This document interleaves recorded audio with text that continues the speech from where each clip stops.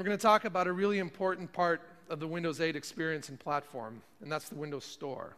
The Windows Store, of course, is the way that people will find and acquire Windows 8 Metro-style apps. We approach this with one really clear goal. We want to return as much money as we can into the hands of developers, and we want to provide the best economics of any platform.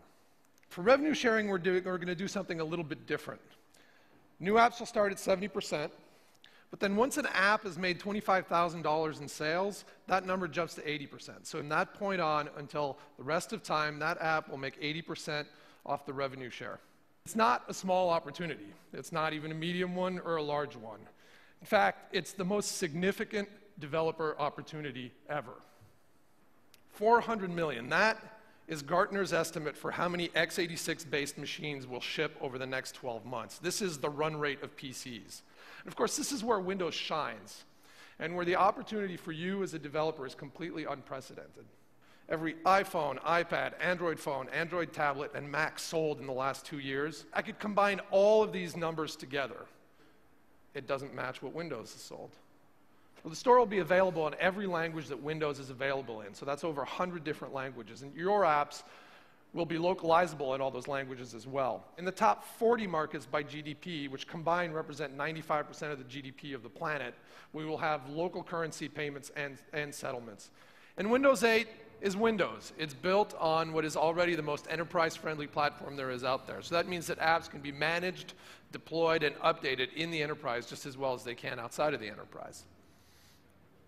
Today, one of the most frustrating things with app stores for developers, just the constraints and the limitations on the types of business models that can be used by apps that are inside them. Our approach is going to be about choice and flexibility.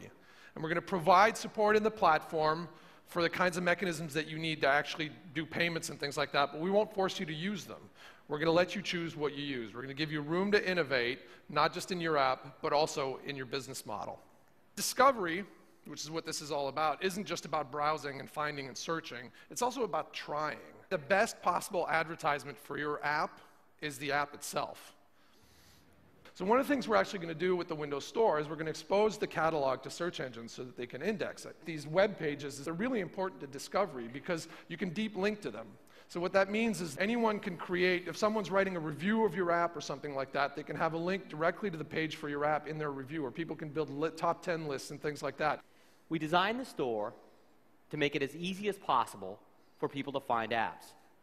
Minimal hierarchy, so as many apps as possible are close to the surface and just a tap away for me to go and acquire. Really, all of it's designed to get people to tap these tiles. Behind each tile is an app listing page. This is the surface area for the developer, for you to really establish both the character and the capability of your app.